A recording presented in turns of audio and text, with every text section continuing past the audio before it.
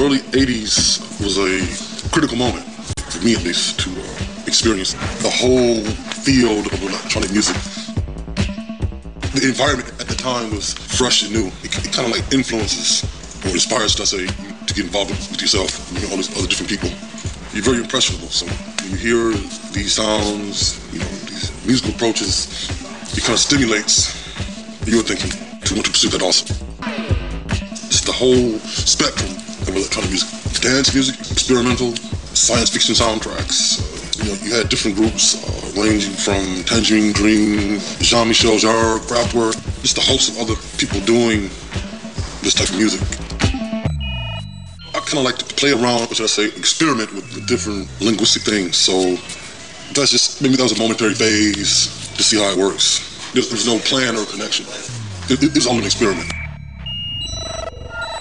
It depends on what the data is. So if this music data fits this concept, it is applied here. If it's this one, it's applied to another name. So it all depends on what the sound turns out to be. Then it's determined on what project it's applied to. It's track dependent. Scientifically, it represents change in sound waves, the motion of a source relative to the observer, vice versa. So the name its meaning was simplistic, and it applied perfectly to what we wanted to do at that time. Present simplistic ideas, but try to have some sort of sophistication with the simplicity. I think it was a very spontaneous situation. However you feel, I think at that moment, that is what is documented sonically. Everything in that process is usually spontaneous, most of the time. Sometimes it emerges from pre-planned concept, but a lot of times it's spontaneous. Nowadays, I try to work more in a framework of pre-planned concept, a complete theme when the music is executed according to that theme. But spontaneity is still a part of the creative process. I don't think any instrument or any era will produce magic. My philosophy is that you can take any instrument, no matter which era it came from, and if you apply it creatively, you can get an interesting sound. Now, granted, you have some technology that has a better sound than others, but generally speaking, there is no classic set of devices to produce a certain sound. You can use all machines from all eras to get a unique sound. I think ergonomics plays an important role. How well you can manipulate things and how quickly you can manipulate things, because the creative process, you want to be able to synchronize parameter changes with inspiration. You do not want any of them to be out of phase, out of sync. So when you want to get to a certain sound, you should not have to access multiple pages, multiple menus to get to a certain sound. You should be able to access it readily. Ergonomics plays an important role in the creative process.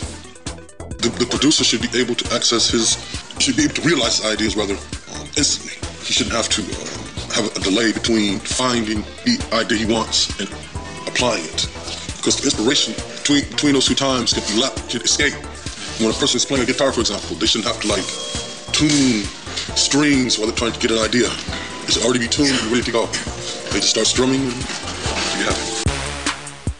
Thanks to modern developments, internet technology, communication technology, those traditional methods of trying to popularize or to draw attention to a sound or what you are doing has been made easier. I mean, you have various sites that cater to the needs of people trying to expose new music. So the traditional ways of presenting music has dramatically changed thanks to things like MySpace and other sites dedicated to that purpose. The disadvantage is you have a saturation point where you have many people doing it, and most of the time it's probably low quality.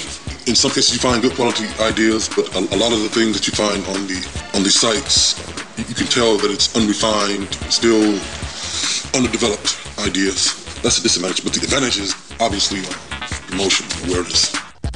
So basically, the major label, or any label, any size, has been neutralized to a significant degree nowadays. I mean, you don't have to ask EMI, or go to EMI, or go to Warner, or any other giant company to make your product public. You can do that pretty much yourself, and many people have done that successfully.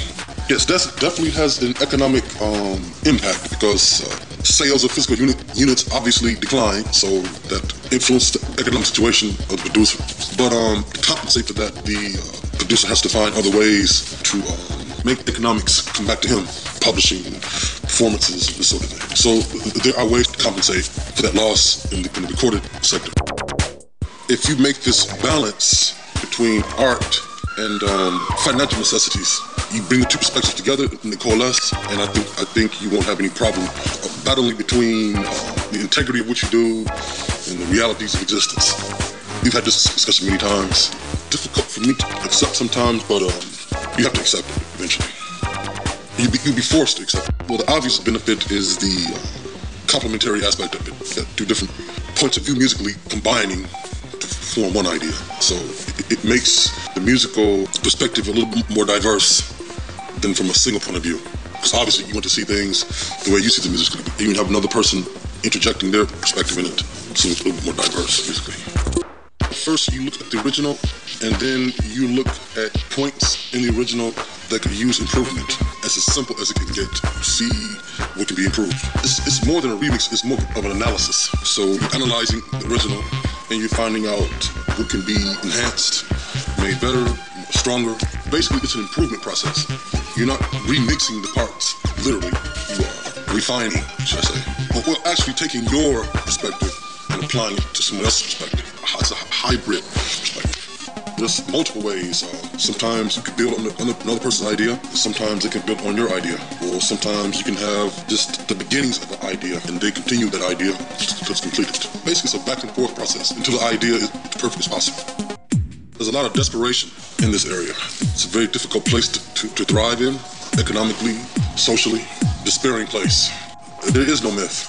There's not much more to say about that. You are, obviously influenced by the things around you. If you were to grow up in another environment, maybe you would have had a different perspective. But if you have grown up in a similar environment to the one you're influencing, the result could have been the same. So it depends on what is stimulating you. I think it's time that nature and modernization strike a balance. So nature and mankind can coexist as much as possible. Because mankind, for the most part, always had an asymmetrical relationship with nature. Bringing certain species to extinction, destroying the environment, so like pollution, greenhouse gases, etc. So there's always been an imbalance between humans and nature. I think once you have been formed, you will carry that form, or how you view what you do, anywhere you go. In the formative times when you are developing, I think it's important. But after you reach a certain point, your philosophy is fully developed. You can go anywhere in the world and apply that same philosophy because that has been internalized in you. I say a person from their childhood to their teen years are being formed, and once they reach a certain age in adulthood, they're pretty much fixed. They will apply this philosophy anywhere in the world, in a life situation. It's a little bit more challenging because multiple things can go wrong that you didn't anticipate. Instruments can crash, the sound quality of the system could damage what you try to do.